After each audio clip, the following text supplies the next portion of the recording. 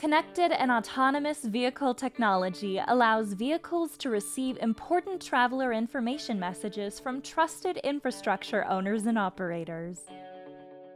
The messages provide critical alerts on incidents, road conditions, work zones, travel times, and even bridge height and weight restrictions.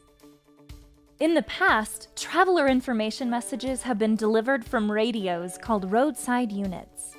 This can be costly because infrastructure has to be installed along the roadway.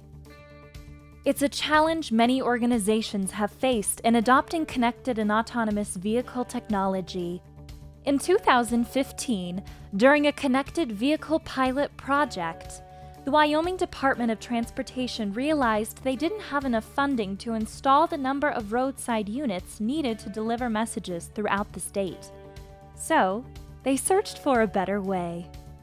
And that led them to the Situation Data Exchange. Trihydro's SDX eliminates the need for roadside units and allows organizations like USDOT to expand their traveler information message coverage.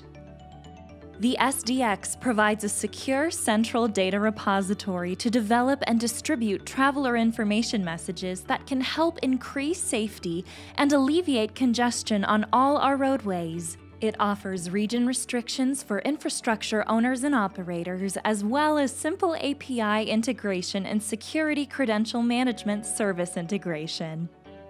Whether you want to reach a wide audience or you need access to a central source for connected and autonomous vehicle messages, SDX is the trusted source you can depend on for secure message delivery.